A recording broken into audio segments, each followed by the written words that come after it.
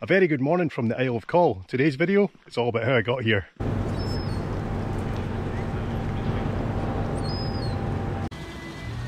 I was in Oban this weekend, gateway to the Scottish Isles due to its perfect location on the west coast of Scotland.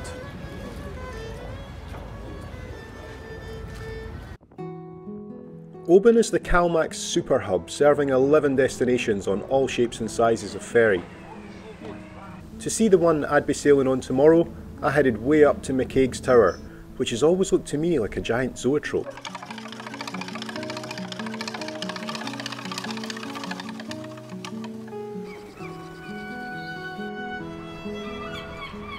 It was an early start the next day and I'd camped down at the beach the night before, but it was so worth it. As well as ferries, Oban is full of boat trips for anything from around £12 to £100 or more. My argument is that a CalMac day return is pound for pound the best boat trip possible. For £18 I'd be getting castles, lighthouses, stunning scenery, 2 hours on a beautiful remote island, and even a pod of dolphins thrown in for good measure. And I'd still be back in Oban in time for lunch. So yes, an early start, but what a day.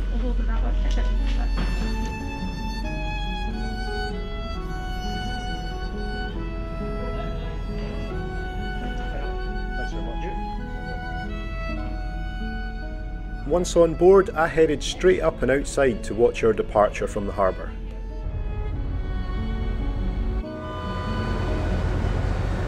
Good morning, ladies and gentlemen. It's Captain speaking. My name is Lucy Mendes. We have the CalMac ferries in the Ferry hub and board the clansmen for the sailing to Coll when almost tiny. One of the advantages of a 7 AM departure on a Sunday was how quiet it was on the clansmen this morning.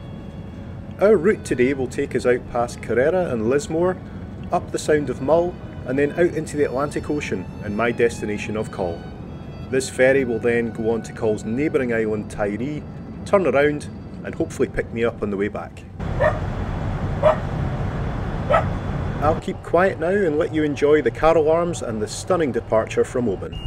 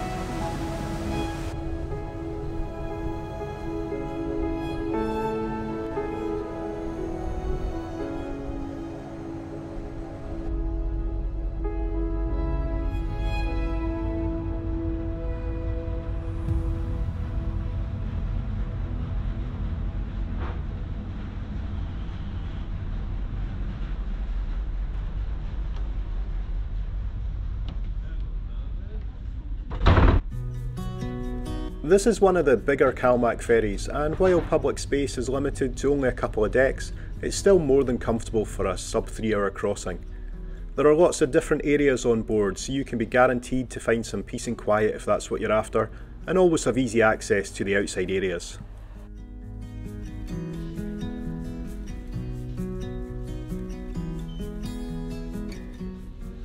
As you can see here, the seats are big and comfy with plenty of legroom to stretch out and relax. The dogs seem pretty happy too.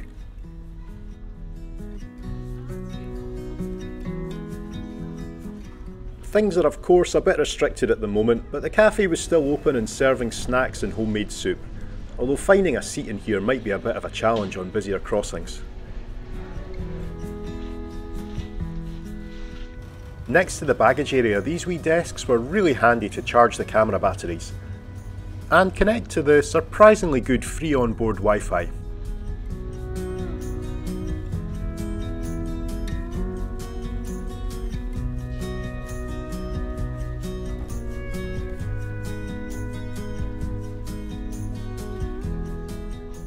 Upstairs on deck 5 there was a nice lounge with great views out over the front of the ship. If the weather hadn't been as good, this is where I'd have spent my morning for sure. Like that.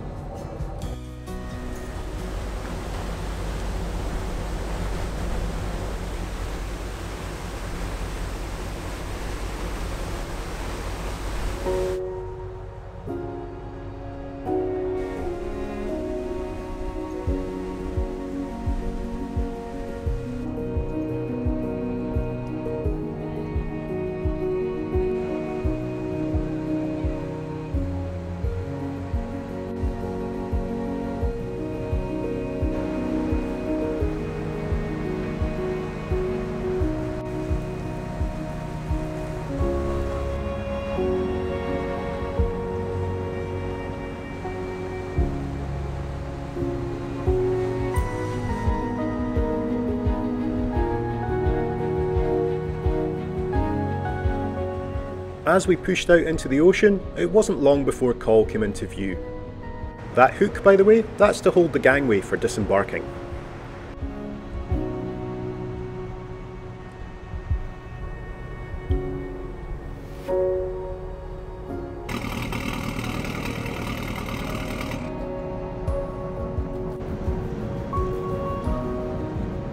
It was a big slow turn into port.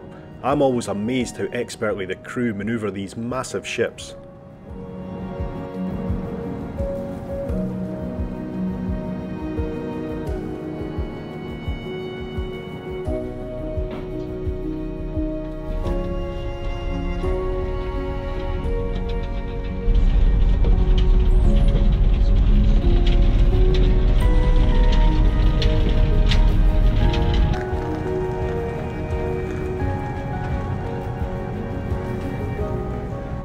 Welcome to Coll. As I say, I've only got a couple of hours here, but I'll snoop around and do my best to let you see some of the island.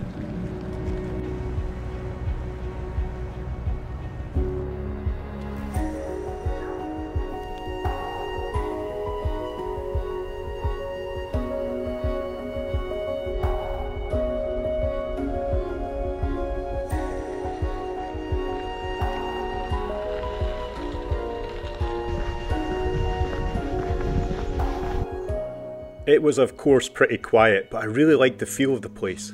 Like I always say, I need to come back sometime and spend some proper time here.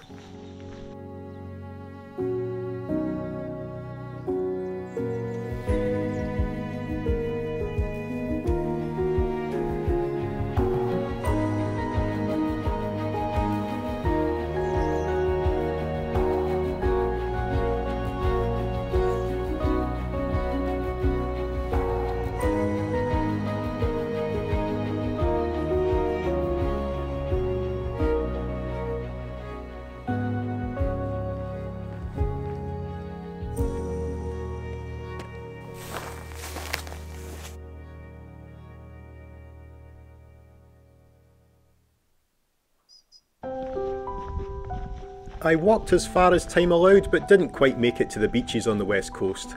I had to turn around or risk missing the only ferry today back to the mainland.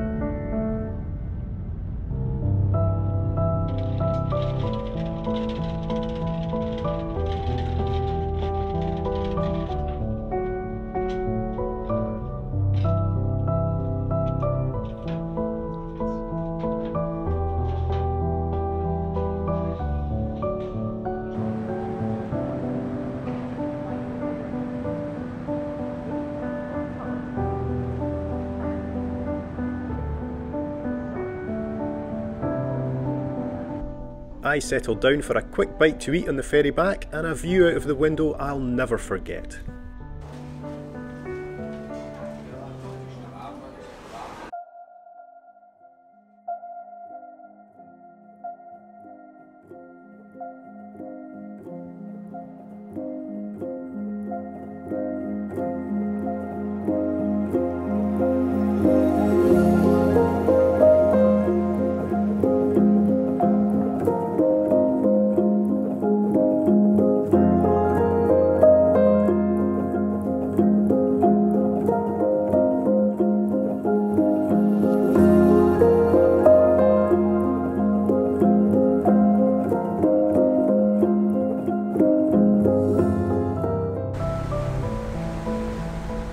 After that stunning performance, we retraced our route back to Oban with views up to the Small Isles.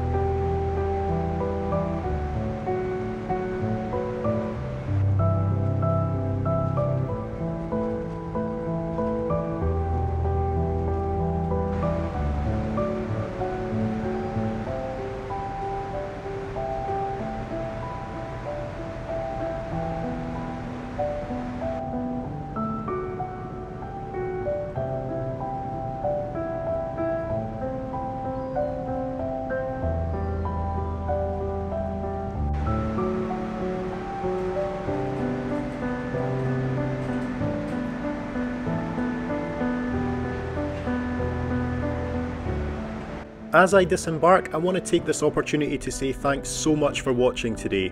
If you're new to my channel, please consider a subscribe to make sure you don't miss future videos. And let me know what you think of CalMac in the comments below. Thanks again, see you soon.